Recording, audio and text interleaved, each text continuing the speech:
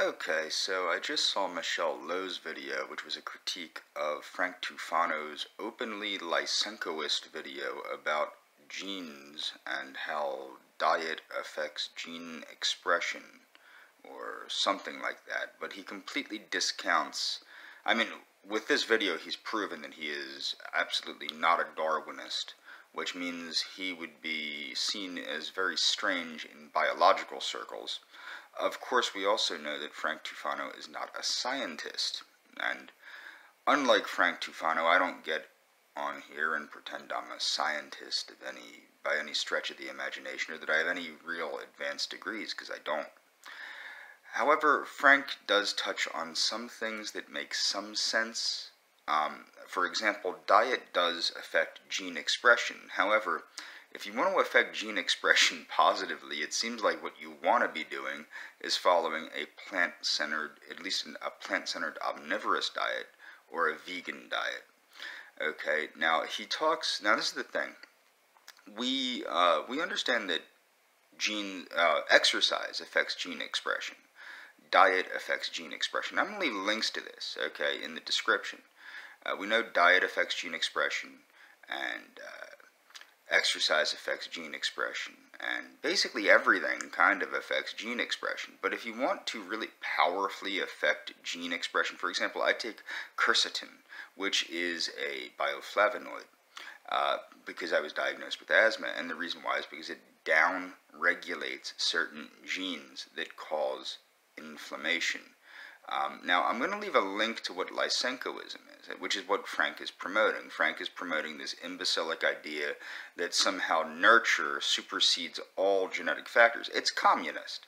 It was a fake science created by the communists, the Soviet Union, to promote this idiotic concept that there is no genetic differences between individuals or races, that there is no genetic influence on outcomes.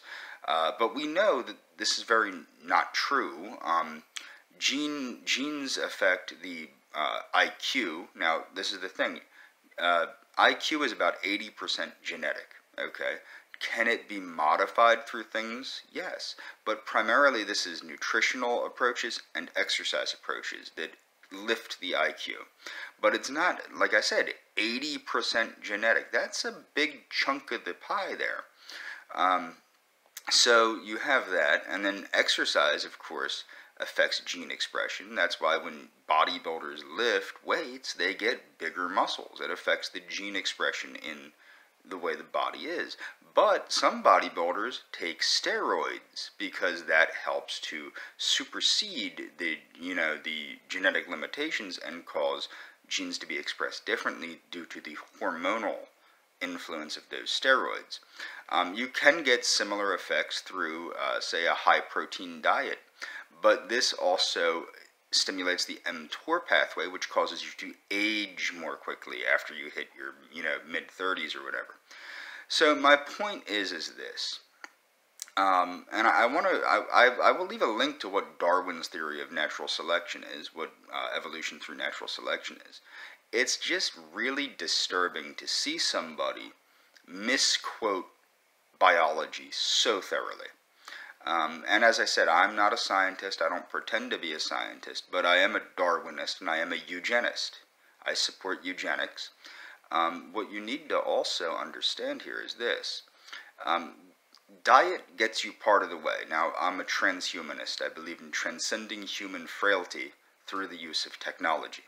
Okay.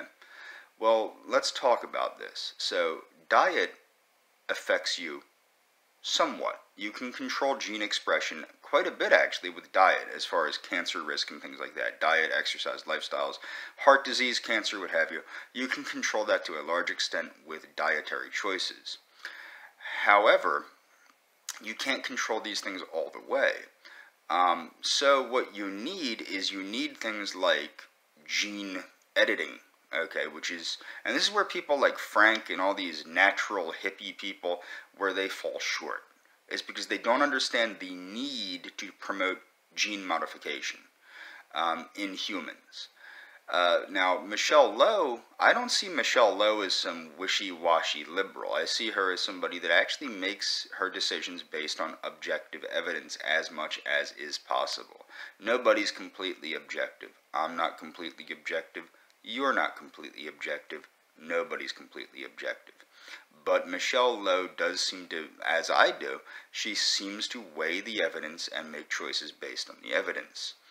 And that's all for this video. It was just really disturbing to see somebody misquote biology so much. Frank, read Origin of Species by Natural Selection. Please, put down the, the Weston Price nonsense and what have you. Probably you're reading Ansel Keys and saying Ansel Keys is wrong, but for some reason the same thing done by Weston Price is correct. And believe it or not, Frank, Weston Price came to kind of the same conclusions as Ansel Keys. But my point is, put down the nutrition and pick up the biology. You really, especially, read what came from Darwin's own pen. Read Origin of Species by Natural Selection. Read The Expression of Emotions in Humans and Animals, the book that made me decide to become a vegetarian. Maybe it might affect your mind a little bit and make you see how ethically wrong it is to eat non-human animals that have the same emotions as you do, Frank.